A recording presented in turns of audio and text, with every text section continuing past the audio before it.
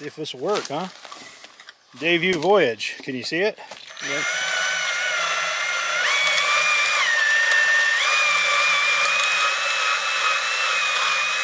I picked the short one. Proof of concept anyway. Working.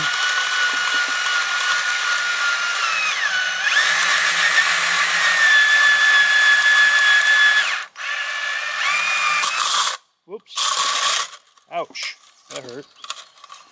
Alright, we'll go string it up, right? I said right. Alright.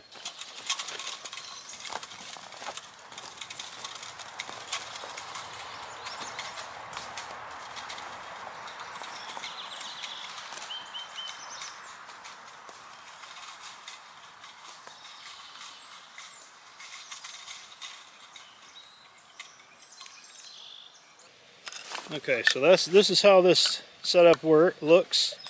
Okay, so we've got 3/8 carriage bolt here, a piece of 1/2 inch PEX tubing for a handle, a couple of 3/8 nuts, and there's one nut embedded into this 3D printed cone spool holder, and then just like this one.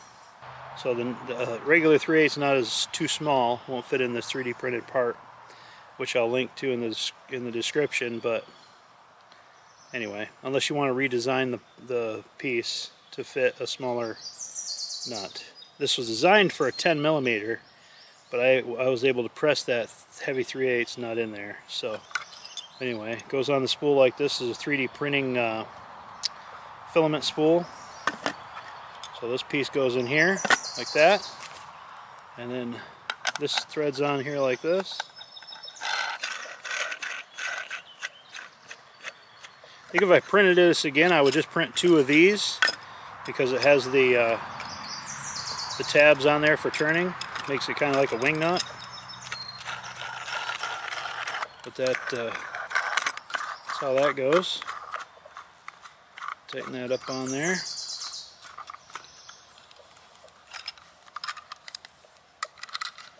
And see, that spins freely. Spins on that piece of PEX tubing. Okay? And that's how it works. And you put the drill on like this. Chuck that up on this side. Away you go. Just like that.